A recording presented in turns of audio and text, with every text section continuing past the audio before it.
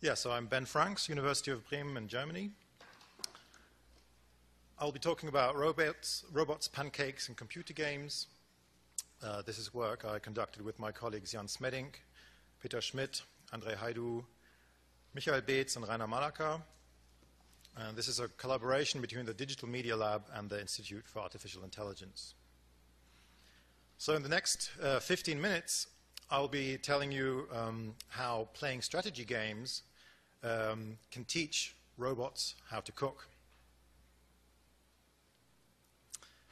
So we heard a lot about human-like robot behavior, and I think we all agree that this is very important for many areas, such as robotic household aids, care for the elderly. And we also heard a lot about its advantages. So if their behavior corresponds to our mental models, or the mental models of humans, we have kind of less learning to appreciate their behavior. It's safer since we can predict their behavior, and in general fosters interaction and communication and cooperation. Now, programming robots to do all this, to master everyday activities, is still a big challenge in robotics, because seemingly mundane everyday activities are vaguely described and have a high variation of how they are actually executed. Sean had this image in his talk too, I saw. So a method of programming anthropomorphic robot behavior is programming by demonstration, often also called imitation learning. This uses data on human behavior to generate action models for robots. And this requires a lot of data that must be generated by humans, which can actually be quite tedious because these are often very mundane tasks and you need a lot of data.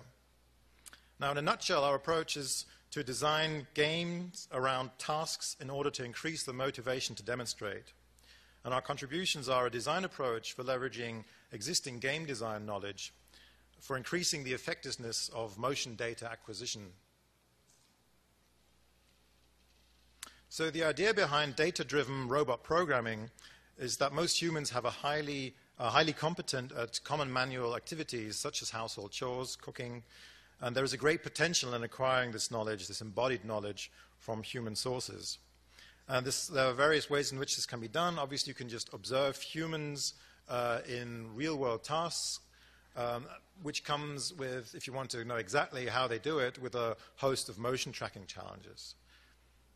You can also have humans externally manipulate actual robots who, through sensors in their joints, can then kind of learn what humans teach them directly, which obviously requires the robot hardware, but also humans, the external manipulation of robots is not the same as actually executing these tasks by humans themselves, so the latter would much better be able to use embodied knowledge.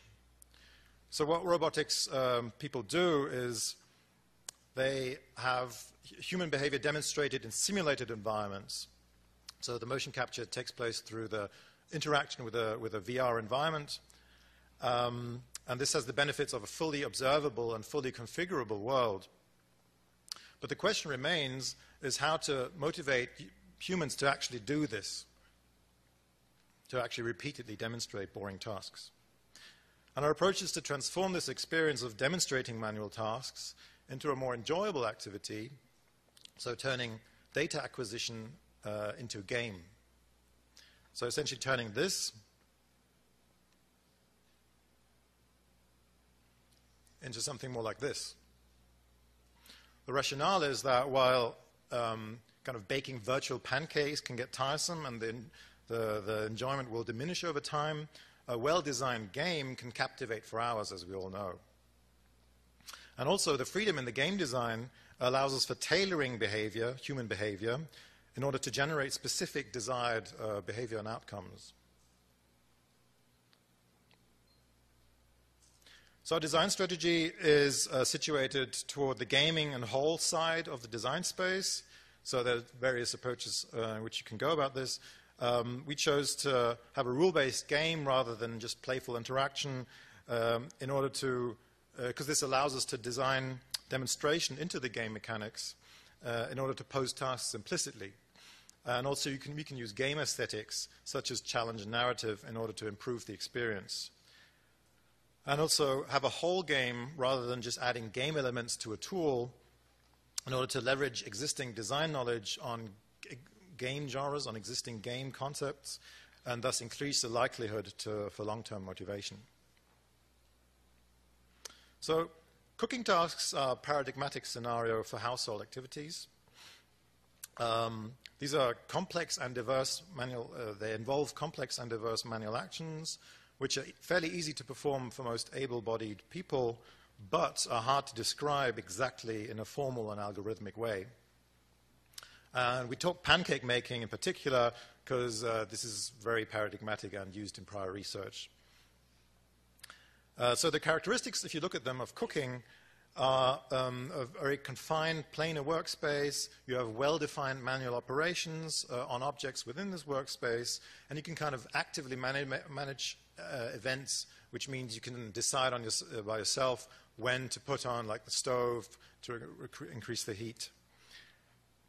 And we find that these characteristics match particularly well to the well-known strategy game genre, in particular tower defense games.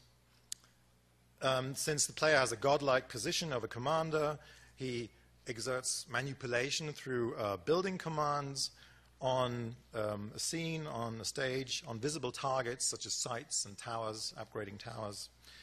And he has a certain control over the turn of events, sequence of events unfolding by wave management, by calling waves. So it's not real time. Enemies don't come consistently or repeatedly, but you can call them in waves.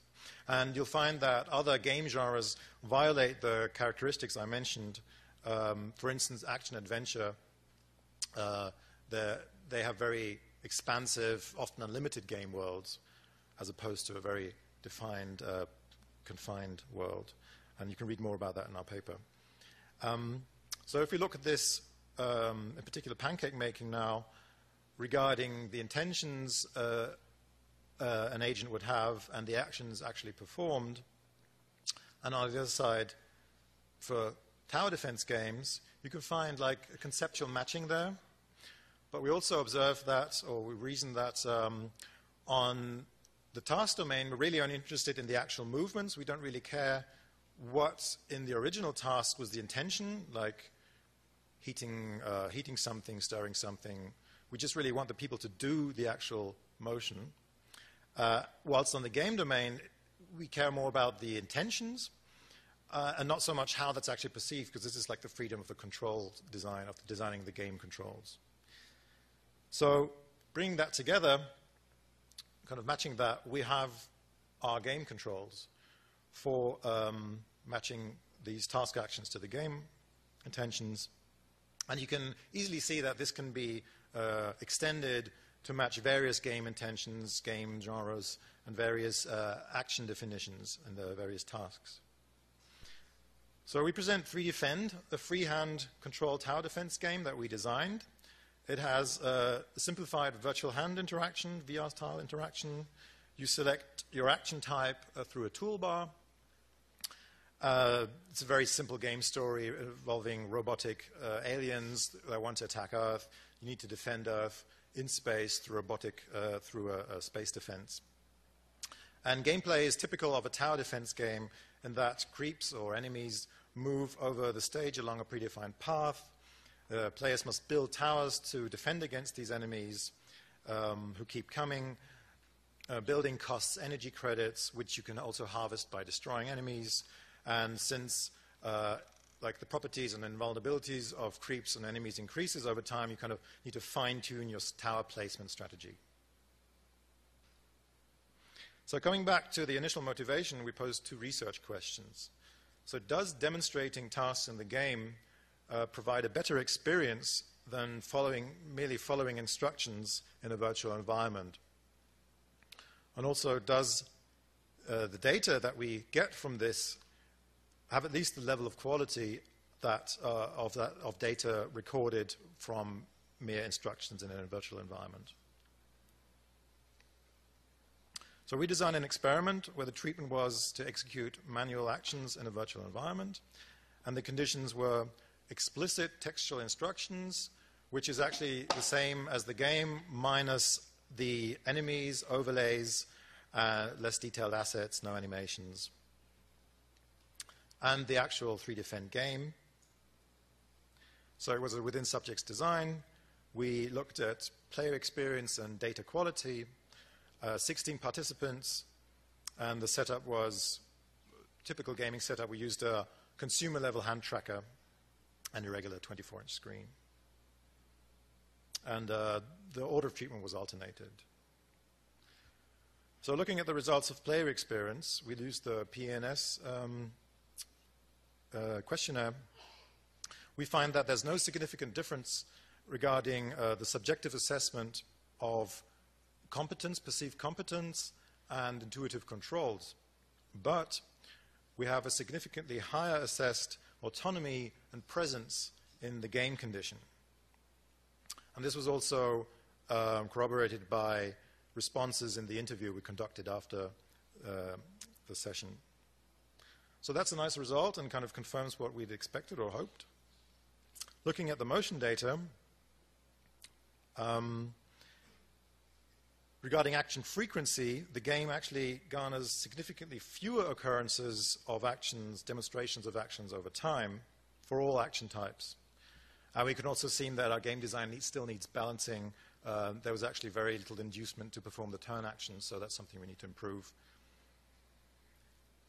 Also regarding movement speed, so the actual speed of motions is also significantly slower for all actions in the game condition. So you could say this is a little bit disappointing regarding our initial motivation. However, we let players or participants continue voluntarily beyond a certain threshold.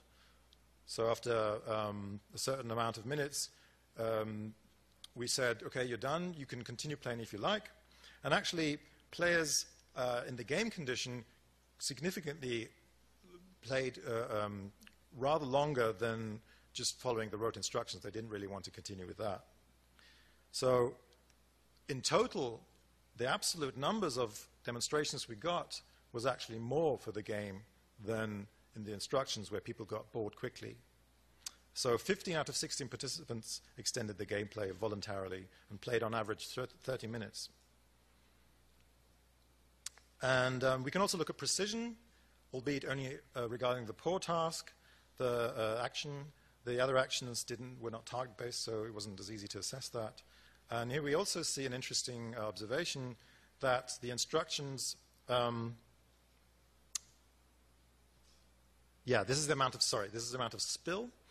So the poor task had a kind of virtual fluid that you spill on something deliberately, and in the game there was significantly lower spill, less spill in the poor task. We also observed that other motion characteristics, such as the height at which people poured or turned, or a kind of the peak of motion arcs, did not differ significantly, so fairly comparable motions otherwise. So in analysis, we can say that game provide a better experience regarding autonomy and presence. A higher motivation of participants can actually beat the lower productivity that games have in this case.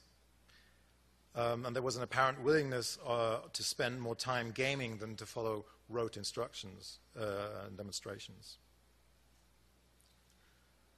The task completion time was lower. However, precision was higher for the game.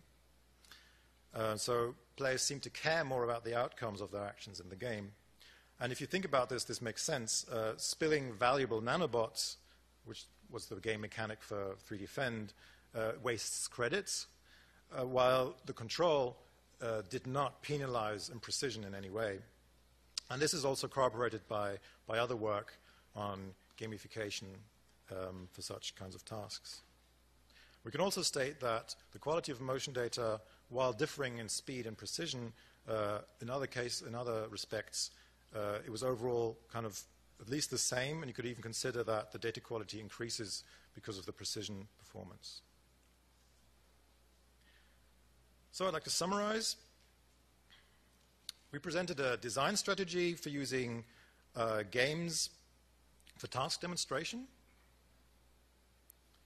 Presented a proof of concept design for harvesting embodied knowledge in workbench-style manipulation tasks through games.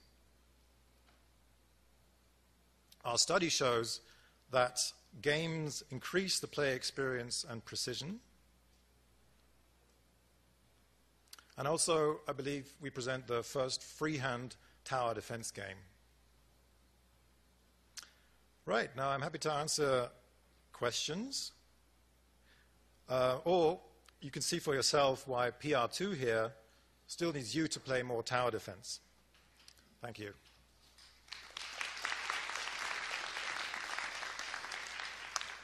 We do have time for several questions. Again, for anyone who joined later, please use the microphone in the middle.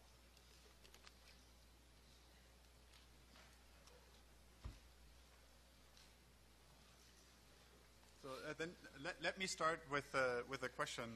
There have been some sort of approaches over the past years to use crowdsourcing to generate data for robots. So I was wondering about, like, if you see any, could you discuss any possibilities about bringing that game aspect online accessible to a self-motivated user crowd? Absolutely. I mean, crowdsourcing is kind of the intention behind this. And this was a point where we used a consumer-level hand tracker, so it was the Leap Motion. You guys, most of you know it. This is really low price and also integrated in many laptop models, many hardware. So it's actually reasonable to expect people to have access to this hardware and play this game at home or anywhere and demonstrate these tasks. And, you know, through playing the game, contributing to robotics research and gathering data on various types of actions. So you could imagine, you know, going beyond cooking, other kind of workbench-style tasks and activities, being able to, which could be modeled by this approach. Great. Thank you very much. This concludes the session.